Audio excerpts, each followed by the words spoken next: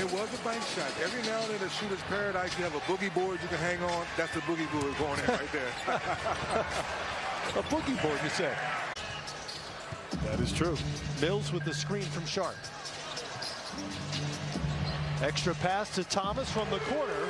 And Brooklyn picking up right where they left off Saturday night. This Brooklyn Nets team the last 2-3 games. So the Lakers trying to take advantage of that. Keep that slumbering.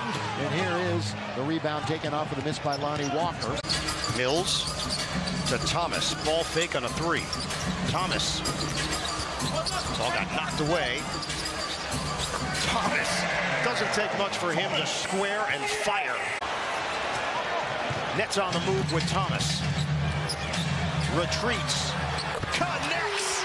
A three. Cam Thomas with a downtown hit. And the Nets are back out on top. So for the night, 6 lead changes. Russ can't hit. 8-0 run. Air ball from Walker. Back comes Brooklyn. Mills now with 17 on the night. Cam Thomas rises and fires. 3D, what about you? Well, I think could Sharp be one of those guys that's trying to show the coaching staff and front office that, hey, my effort tonight may get some minutes, more minutes when KD gets back. Thought about the deep three. Instead, it's Thomas.